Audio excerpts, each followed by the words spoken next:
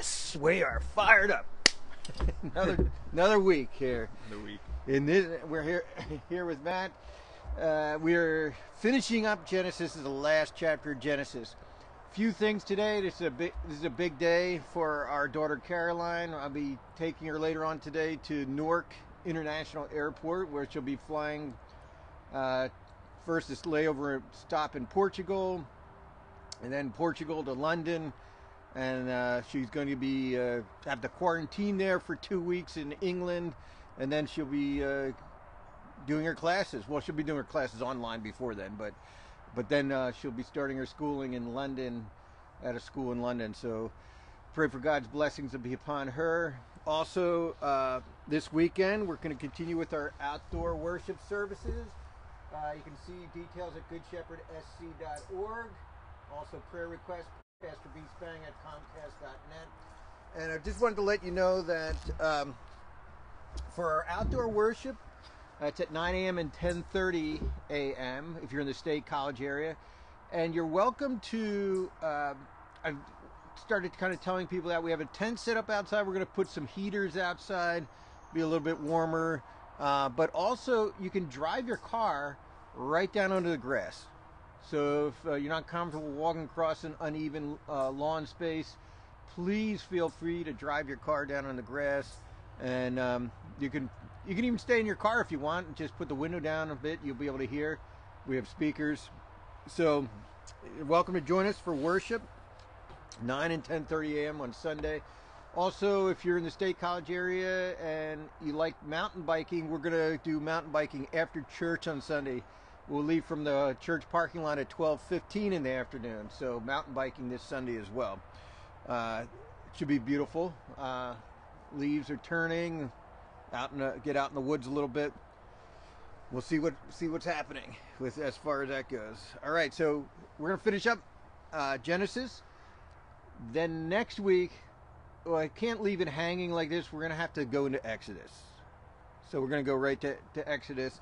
And then after that, we'll probably go to a New Testament book after that, if people still want to watch and be a part of this. So thank you for joining us again. Genesis chapter 50.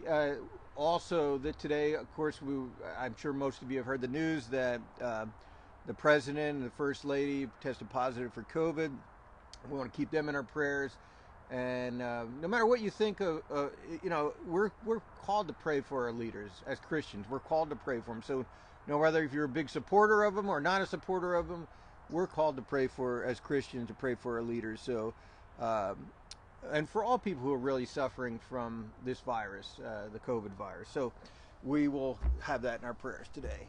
All right, let's take a look. We're diving in. You able to turn the pages with those gloves? You need I'll get it. what is it? Nitrile? No, nitrile. The type of gloves that have like the. Oh, really? You can actually work your cell phone and other things with. There is a certain kind of glove that you can get. Yeah. All right, so we're in Genesis chapter 50. I'm going to start us off today. So his father Jacob has died. Joseph threw himself upon his father and wept over him and kissed him. Then Joseph directed the physicians in his service to embalm his father Israel, which is Jacob. So the physicians embalmed him, taking a full 40 days, for that was the time required for embalming. And the Egyptians mourned for him 70 days. When the days of mourning had passed, Joseph said to Pharaoh's court, "If I have found favor in your eyes, speak to Pharaoh for me. Tell him, my father made me swear an oath and said, I'm about to die. Bury me in the tomb I dug for myself in the land of Canaan. Now let me go up and bury my father. Then I will return." Pharaoh said, "Go up and bury your father, as he had made you swear to do." So Joseph went up to bury his father. All Pharaoh's officials accompanied him, the dignitaries of his court, and all the dignitaries of Egypt, besides all the members of Joseph's household and his brothers, and those belonging to his father's household. Only their children and their flocks and herds were left in Goshen. Chariots and horsemen also went up with him. It was a very large company. When they reached the threshing floor of Atad near the Jordan, they lamented loudly and bitterly, and there Joseph observed a 7-day period of mourning for his father. When the Canaanites who lived there saw the morning at the threshing floor of Atad. They said, the Egyptians are holding a solemn ceremony of mourning.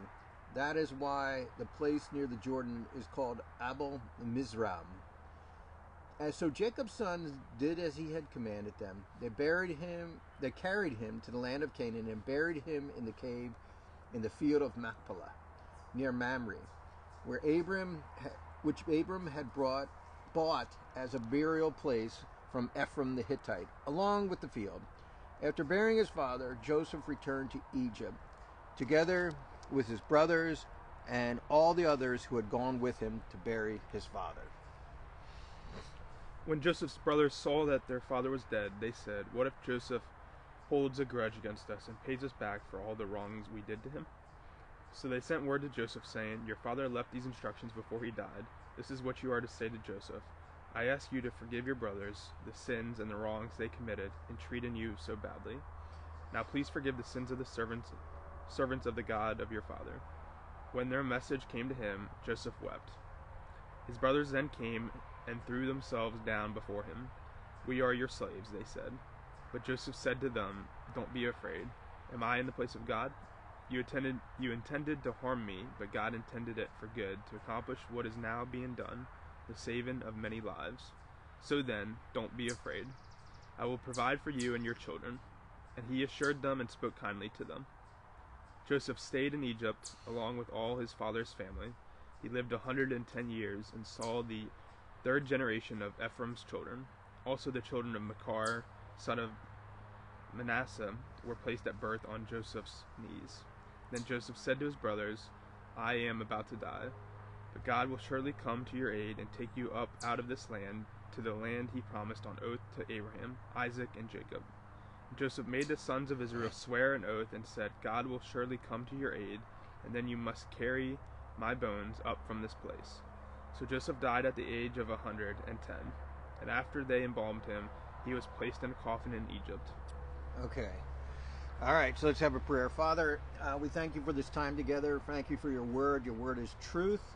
And we pray, Lord God, you would teach us now, and our hearts would be open to you, to your leading and guiding. In Jesus' name we pray. Amen. So it's kind of,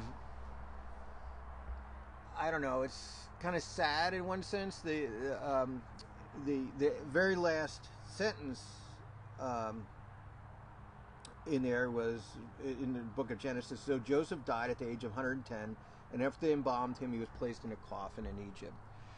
And this is the legacy of our rebellion against God, that death has entered into the creation, and we brought it on by our rebellion against God. Now, death, in this sense, where God did not let us reach out and take hold of the tree of life, is actually a blessing of his grace, because he's saying, I'm not going to have you live in this state for eternity, in this state of brokenness and sinfulness, that it's going to cost me to bring you back to me.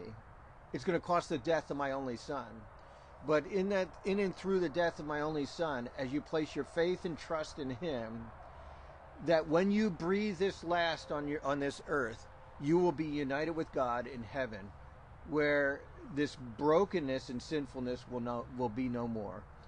He will wipe away every tear from every eye. So that is ultimately the price that God is going to pay, so that death loses its sting for us.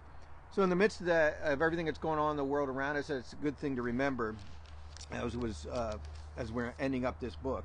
But I want you to kind of also see that Joseph is faithful to his father's calling to have him buried, and just by what's going on here with the number of officials and everything else that are going up with him, and how they're able to traverse the territory, the land, it seems to me that Egypt's in a very powerful position at this time. That's just kind of reading in there, because they're not concerned about, they're having this large company of officials and dignitaries going up to Canaan, and they're not really concerned about being attacked. It seems like they're just like, we're able to go, and you know, they have chariots with them and other things. I'm sure they had some armed guards, but there's no other big power that seems like it's going to oppose them. So that's one thing you can kind of look and see in the march of history. You know, when Egypt may have been at more of its zenith of power at this time, and at one time it was a world power, Egypt.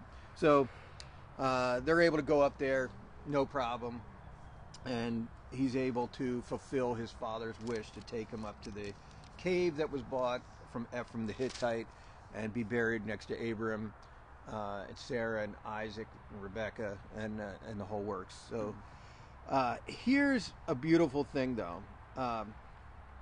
His brothers, after their dad dies, the brothers are like, uh-oh, now we're toast. Dad's gone. Now he's going to enact revenge. He's going to let the hammer fall. If you look at verses 15 and following him, you know, this is what you're to say to Joseph. So they lie about their father's instructions. This is what you're to say to Joseph. I ask you to forgive your brothers and sins and the wrongs they have committed in treating you so badly.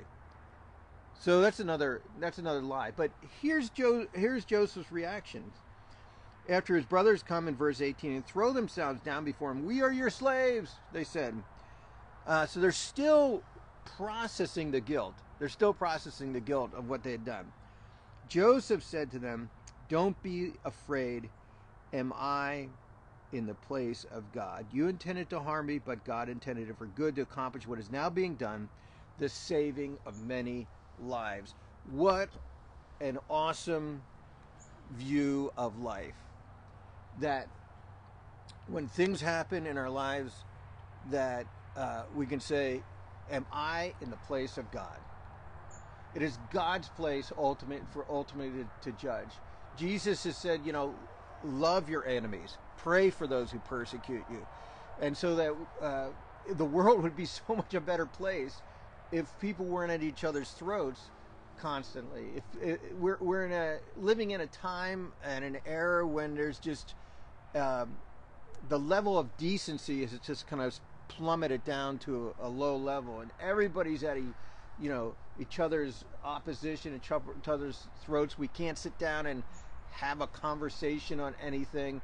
It seems like if you disagree, you're automatically an enemy of the other person. Like you can't have a disagreement. And to me, tolerance has been redefined to mean that you have to be in agreement with someone, and that's tolerance, like to be in agreement. Now, true tolerance is we can disagree on an issue.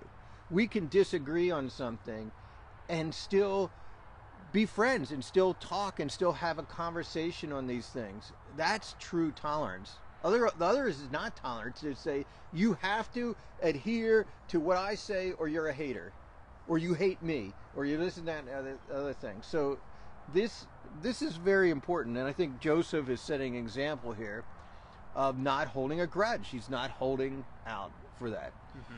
So I don't know. So what are some things you see from this? Let me start with that last point. There is valid. As far as what's going on, like and how we can interact and so forth. I'm reading a book right now. It's called Uncommon Ground by Tim Keller, and it's all about how to live as a Christian in a world of difference. So it's a little unrelated, but to what you're talking about. Certainly during this election season, I was like, I better pick this book up because there's a lot of division, right? So right. It's so divisive. It's like either you're this, or I just saw some guy got thrown off of a cycling team for being a Trump supporter, right? And then of one of the cycling teams, and then it's just the reactions are so cute. And I see, you just drive up our street here, and it's almost like point counterpoint, right? Somebody puts up a Trump sign, and then somebody else puts up a Biden sign right across the street. And I noticed one on the next block up. It's like they put some Biden signs up, and then the other guy across the street puts his Trump sign up about support Trump and family and country. And it's like the way they're facing. It's almost like they're yelling at each other with signs, in essence, in there. So you see that very vividly. I've never seen so many political signs in our neighborhood as I have this election cycle. There's a lot. There is a 50%. lot. Yeah, I mean it's just amazing. I mean I'm just amazed at how many people are at. So people are like fired up, and it's very divisive.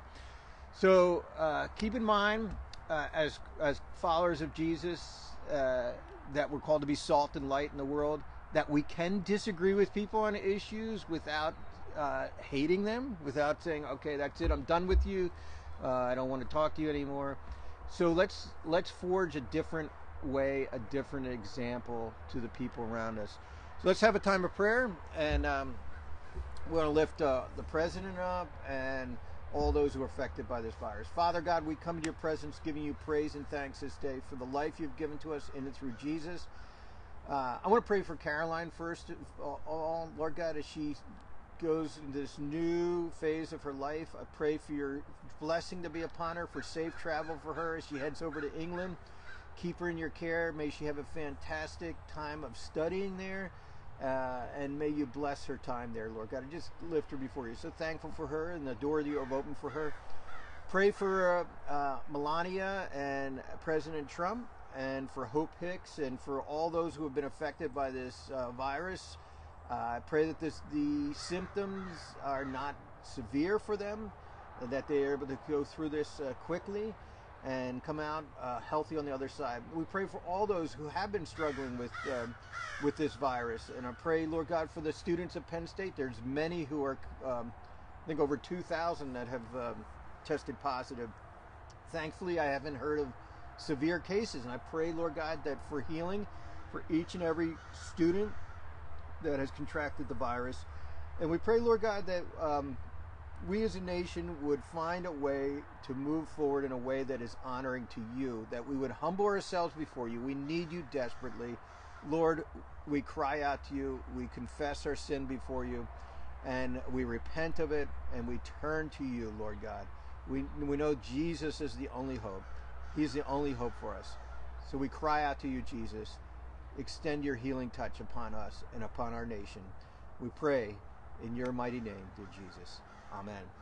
God bless you all. Have a wonderful, wonderful weekend.